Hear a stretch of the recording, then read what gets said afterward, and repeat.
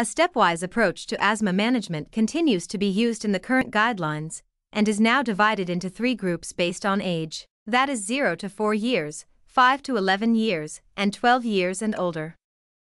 So what exactly is this step therapy? Let's dive in. A step up of medication, if necessary, and a step down of medication, when possible, is the recommendation by the 2019 Expert Panel Report for the Management of Asthma in Children. Step 1 is the use of a short-acting beta-2 agonist, or SABA, by nebulizer or inhaler. It is the preferred treatment option for intermittent asthma, for quick relief of asthma symptoms, and for the prevention of exercise-induced bronchoconstriction. Albuterol and levobuterol are the drugs of choice. They have a quick onset of action, which is within 5 to 15 minutes, and a duration of action of 4 to 6 hours. Step 2 is the use of low-dose inhaled corticosteroid, or ICS.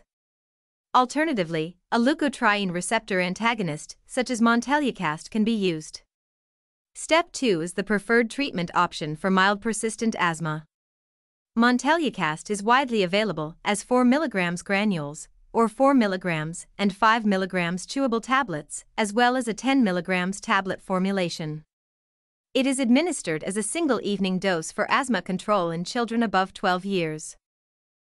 Step 3 is the use of a medium-dose ICS in the age group of 0 to 4 years.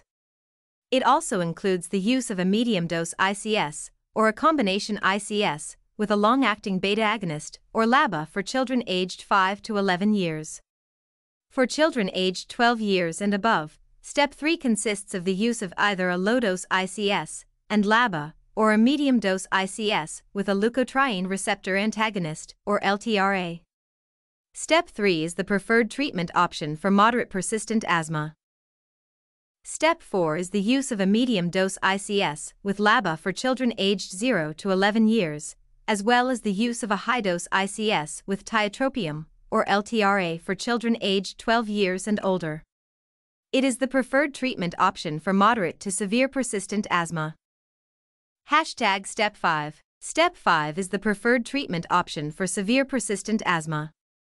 It includes the use of a high-dose ICS with either LABA or LTRA for children aged 0 to 4 years. For children aged 5 to 11 years, a high-dose ICS with LABA and LTRA is used. For children aged 12 and older, a high-dose ICS with tiotropium, or LTRA, and a low-dose OCS or Omalizumab can be considered. Since the publication of these guidelines, Omalizumab has received FDA approval for its use for children aged 6 years and above. Omalizumab is a monoclonal antibody indicated for moderate to severe persistent asthma, with objective evidence of perennial aeroallergen sensitivity and inadequate control with ICS. This is, in short, step therapy used in asthmatic children. To learn more about the management of children in acute exacerbation of asthma, please watch the video coming up next. Thank you for watching.